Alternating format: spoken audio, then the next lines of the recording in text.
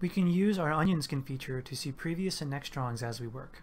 We turn it on by clicking the onion skin button right here, or we can fine-tune and add other layers to be included in the onion skin by clicking the icon in the timeline down here. Drawings in red are the ones that are previous. Drawings in green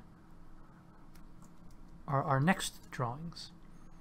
And we can change what we see by manipulating these handles by dragging them to include more or less of our drawings. Another way of visualizing the onion skin in the timeline in the camera view would be to onion skin by drawings. You can click on the menu, go down to onion skin, and if you click onion skinning by drawing, you'll notice that the handles disappear. That's because what it's doing right now, it is showing us our drawings as if they were a stack of papers, and it is disregarding the amount of exposures that are between them. And so when we use that, we have to rely on our onion skin buttons at the top, our add and subtract onion skins, to be precise, at the top. So every time we click this, it removes a drawing from our onion skin. Every time I click add, it adds it in. So this is just a way of fine-tuning our onion skin, and it's another way of visualizing it if it helps you. So as we are working on our animation and as we're fine-tuning it, so we'll go on another layer, it's often helpful to turn on our light box, which will add a wash and an overlay to everything else that is on our camera except for what we are working on. So we do that by clicking this little light bulb down here in the lower left corner of our camera, and you'll see that everything kind of washes out a little bit. So now I can grab my brush and I can begin refining some of my rough animation a little bit, getting something more of her character in there.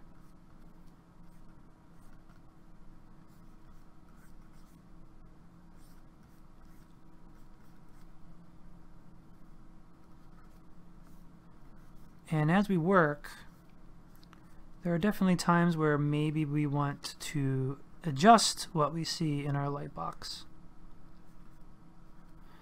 And we can do that by using our top light up here. If we go up to the top of our camera view, you'll see top light. Clicking that will bring up our onion skin and light table transparency settings. So playing with these sliders will help give us our onion skin opacity, or our light table wash, or how much our light table is being washed out. I'm going to hit OK. So if I pull up my onion skin again,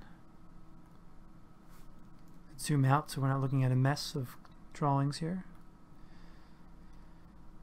If I want to refine my onion skin, if I want to get rid of some of how dark it is, I can go back up to my top light, which is my onion skin and light table, and I can pull down my onion skin a little bit. As you can see, it's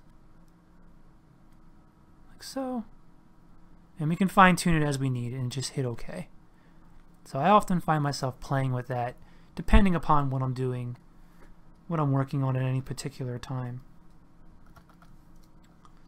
So as we're drawing and building up our animation, one of the things we like to do is to flip our drawings to see how they're working. And this simulates how an animator would hold a stack of drawings in his hand and roll them as if it was paper in traditional animation. So we do that by going over to the drawing view, and we select our layer, and let's turn our light box off, or our onion skin off for now. And I'd like to introduce you to the easy flipping toolbar. If yours is not showing, right click, go down to easy flipping, and to show that, I'm going to pull it away a little bit so you can see it better. So the first button over here will just flip our previous and next drawing. So if we click them, if we're working on a tablet, that's often handy to use. The next is a little jog shuttle, and doing this will, as you can see, will update the frames per second box, but also allows us to kind of just jog through some of the animation a little bit. The next button over here, loop, will loop the animation if we have it checked. The next is our play button, and if I hit this, what Harmony does is it will flip through my drawings using the next two boxes, whatever the parameters are in those. So the pre-roll is referring to how many drawings before and after our current drawing will be included in the flip. So right now it's set to 3, so it will go back in time. It'll grab 1, 2, 3, and then it'll go 1, 2, 3 after my current drawing when I hit play. And we can change that to whatever we want. We can just have 2, it'll only grab 2 drawings, or if we want just 1 drawing, the previous and the next, if we can do that. And we can change the frames per second, how fast it's flipping. So if we make this to 1, it'll obviously be almost painfully slow. If we change it to something a little more comfortable, like an 8. So now we have a little more, maybe that's too fast. That's up to you, really. It depends on how many drawings you're checking at any given point in time. If you're only flipping 3 drawings, you may want to slow it down a little bit.